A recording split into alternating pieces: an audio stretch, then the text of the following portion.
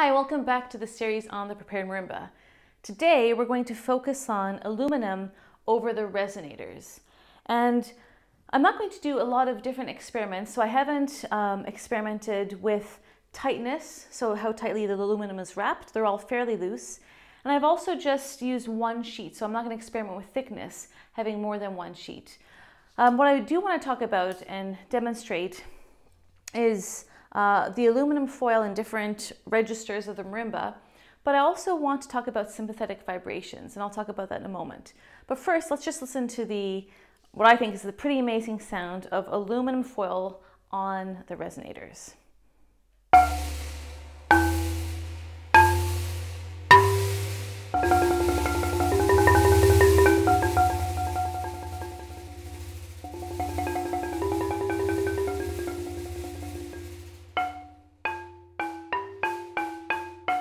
So even on the node, we hear a little bit of rattling, but obviously we get more rattle when we play on the center or just slightly off the center. All right, so I've got the aluminum foil over D2 all the way up to about half of G2. What we'll do now is we'll go up an octave, and the aluminum foil starts at about halfway on D3 until halfway on D4. So I've got a longer sheet, and let's give a listen to that.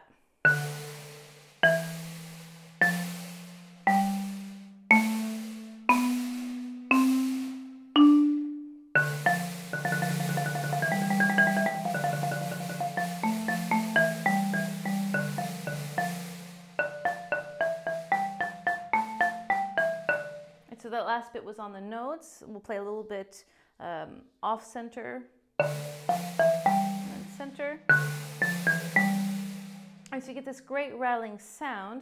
And if I'll play the two Fs at the same time, and the rattle is, or the sustain is almost the same length. It's a little bit longer in obviously the lower register. And actually the sheet that I'm using here is quite a lot longer, so it'd be interesting to experiment with how long your sheet goes. But we're going to jump ahead, and now we're at the upper register, and this is starting at basically the very edge of F5 all the way up to the edge of F6. And we'll listen to that sound.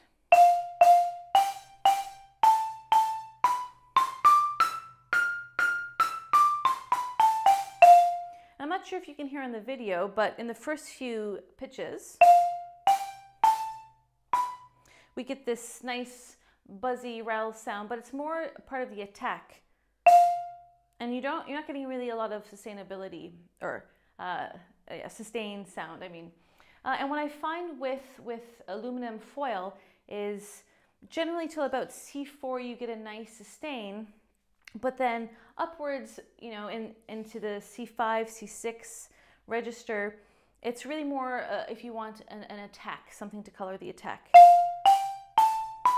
And then I find that the top few notes that have the resonators covered, it's more of a pingy timbre. So it's not really much of that rattle, but just it does color the bar slightly, but a different quality. So if we were to compare this G to this G, so you get that, it's almost like a gourd quality, which is really neat.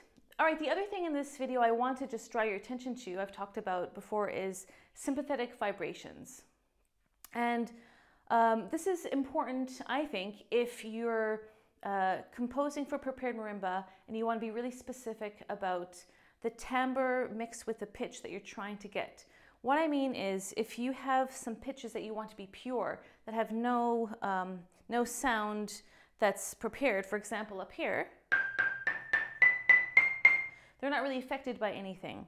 But if I were to play, let's say, this B, which has nothing underneath it, I'm getting the sympathetic vibrations from the resonators that are covered an octave below. So I just want to show you a little bit what I mean. All right, so here we've got the D2 covered. Look at that great rattle. And now let's play the C. So I'm not sure if you can hear this in the video, but there is a sympathetic vibration happening. So it's not really, we can't really say that's a pure tone, even though it's not prepared, if that makes any sense. But here you can see that those are pure tones because nothing is vibrating with them. Let's try this C. And what's kind of cool is you're getting the sympathetic vibrations from both the octave below it and above it, or to the side. All right, let's come up a little bit. So I purposely didn't prepare E4 all the way up until E5, and then F5 and D4 are just slightly, they have a little bit of the aluminum foil underneath them. So I'll just play these eight pitches, and let's see what's actually being affected. Right, so I'm hearing the lower register is slightly buzzing. I don't hear anything with that F. All right, now I'm hearing this register. All right, this B4, I'm getting both the C3 register and the register above. Same thing here. Now I'm just getting the upper register affecting this note. So again, that sympathetic vibration. And here, this E is not covered at all, or the resonators aren't covered, but you can definitely hear all of this. Not as strong. So this is the E, this is the G that has the aluminum foil underneath it. But it's definitely affected. So that's something to think about as you're working with aluminum. It's a great way to prepare the marimba. But again, if you're really particular with the sound you want, and you want some of those pure notes, I think it's really worth taking the time once you think you know what your overall shape is going to be to determine what notes are actually going to be pure. All right, I hope you've enjoyed this video. It's part of a longer series on the prepared marimba, so feel free to subscribe to my channel and check out those other videos. See you.